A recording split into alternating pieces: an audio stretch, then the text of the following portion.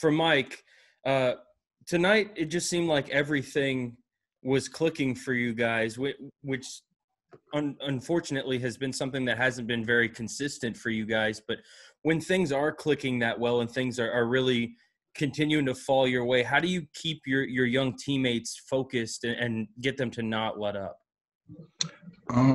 I wouldn't say that we haven't been consistent, because we just started off like when it wasn't there, it wasn't really there at all, So it's hard to get consistency when it's not there.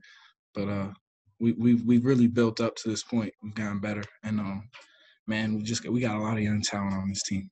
A lot of really good young players. I mean, on offense and defense, and they've taken pride in learning and growing, and this is really fun to be a part of.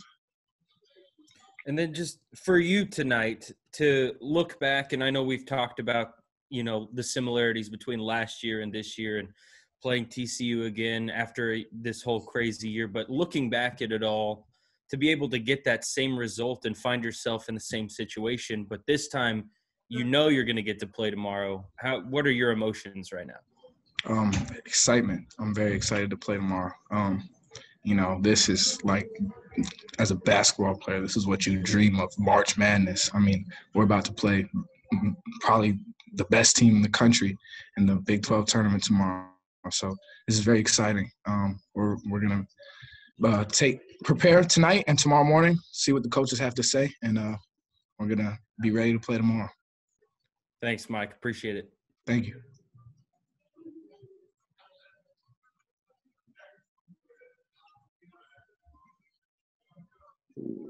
Next question to Kellis Robinette. Hey, Mike, I got 3 quick ones for you, but first off, congrats on the win. First off, you've been a part of some March, special March moments with this team, with previous teams. Does this feel like that at all, that you're playing that well? Yeah, I mean, any win in a tournament situation is big in this country, in this conference. It's big, and it's exciting. It's something you can't take for granted in life. And so this is fun, and we're just looking to move forward and do what we can to get the win tomorrow. And second, what did you think of the atmosphere tonight? It's quite a bit different than what you've seen, but did it feel like the Big 12 tournament? How would you assess it? It's like it did feel different. I can't lie. It felt different out there. Not too many fans, rather quiet, but it had that Big 12 tournament intensity out there, and that's what's most important. And we're grateful to be able to play and have this opportunity, and we had a lot of fun tonight. And just looking ahead tomorrow, Baylor is a team that had its way with you twice this year. What's it going to take to close that gap to compete with them? Yeah, I mean, we're a much improved team since then, and we're going to be locking in on a scout report, listen to what the coaches have to say, listen to the game plan, and going out there and competing. And we've really picked up our defense, and that's what's really been our mainstay since we've got going. So we're going to fall back on our defense, be ready to play on defense, and do what we can to get that win tomorrow. Thanks, Mike. Congrats again. Thank you. Next question to John Kurtz. Yeah, Mike, just how long had it felt like it had been since you guys have won a game that comfortably and in that kind of fashion? I did think about that. It's been a while. I don't know if we had one like that all year, to be honest, like all year. So it has been a while. But, it's just a testament to the hard work we've put in. But now we're just focused on tomorrow now. Tonight is behind us now, and we got Baylor ahead of us.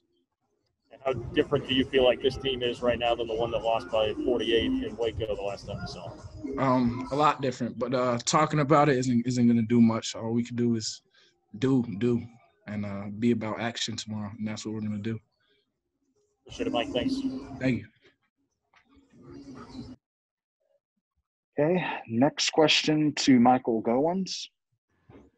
Mike, you mentioned the defense. What was it that lit the fuse on you guys tonight? I think in our previous matchups and over the previous years, we sort of figured out how to contain TCU's offense. And shout out to Coach Southwell, great scout, and he gave us the game plan and everything we had to do. And we did mess up a few times on some switches in the first half, little things. We could have even been better, and but still, we did a great job tonight, and looking to carry that forward. Did y'all run some specific plays out of halftime that got you loose and got you to the rim on 2 different occasions? We're just out there playing basketball, you know. There's a play isn't really necessarily for one person. It's for everybody because you never know what's gonna happen, and you don't never know when the ball's gonna be swung to you, what position you'll be in. So really, I was just the beneficiary of some good passes, some good plays, and we kept executing, kept getting into our next action, and that's what happened. What has been your mantra, your consistent message to these guys, these young guys you've given? You feel like you're given on a day-to-day or week-to-week basis? And I mean, just stay positive and have fun, keep improving. That's what we've been doing, and it's just being confident. I mean, we can play with anybody. I truly feel that, and these guys are starting to truly feel that too. And tomorrow we're gonna do our best to show that, and we will. How long has it taken that confidence to kind of start really manifest itself? You know, I've been telling you guys all year. We were falling short a lot, and we're improving. And we had to go through a tough journey to get to this point. And along the way, we started to feel it more and more through every game. We gotten better in every game. So to this point, we've gotten better, and we're gonna try to continue to get better in this tournament. Thanks, Mike. Nice ball game. Thank you. Next question to Ryan Black.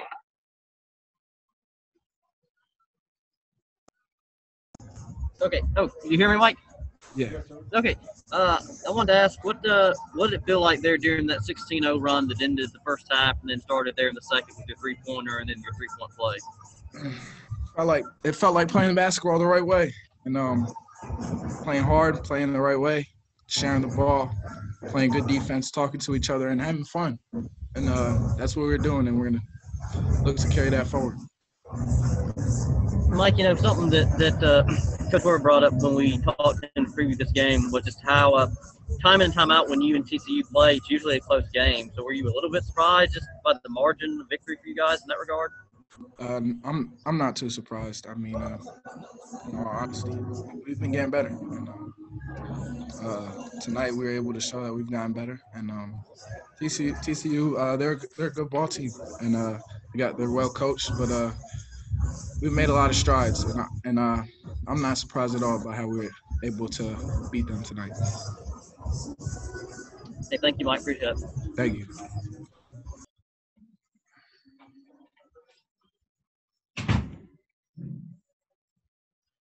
Okay, we'll do one last question for Mike to Kellis, and then we'll get Nigel on. Yeah, Mike, I can't let you get out of here without telling me what happened on that block. Walk me through it.